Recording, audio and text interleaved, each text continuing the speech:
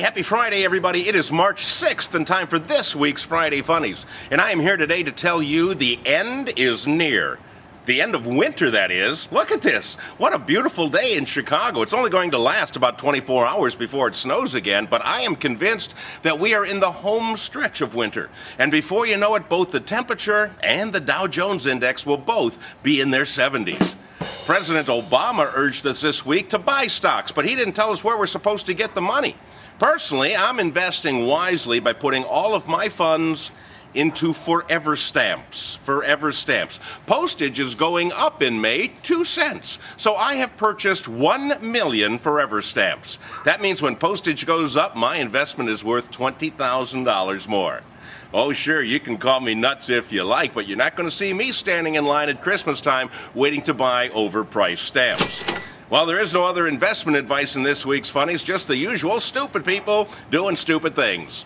Here, then, are the stupidest. The first story I like to call, Dude, Where's My Kitty? Asa Schumacher, that's the guy's first name, Asa, A-C-E-A. Anyhow, Asa Schumacher knew exactly where his cat named Lincoln was. He just wanted to teach him a lesson.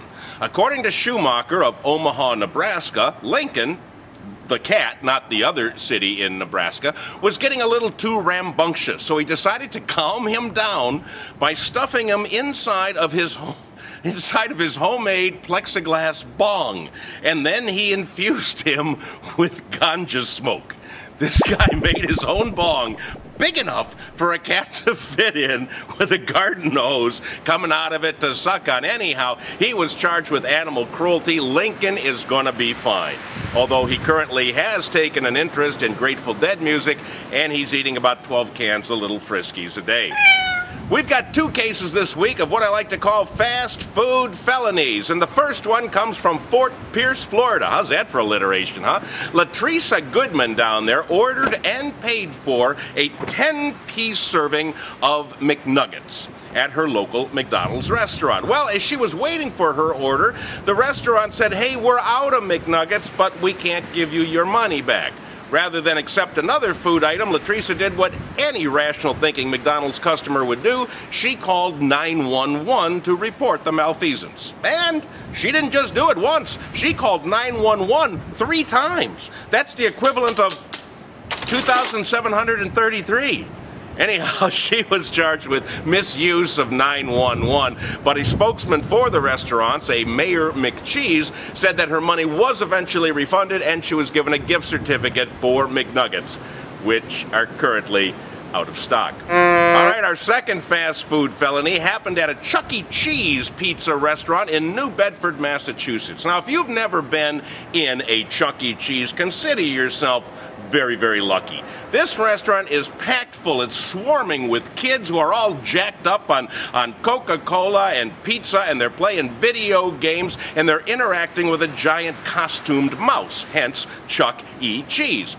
Well, Trahan Pyers took his son to Chuck E. Cheese to celebrate his birthday, and while he was there, he swore that he saw the big mouse bump his son into a video game.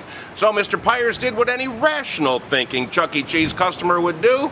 He attacked the mouse and ripped off his head. That's right. Little kids went screaming, and the poor guy in the mouse costume kept screaming, "I'm not a real mouse!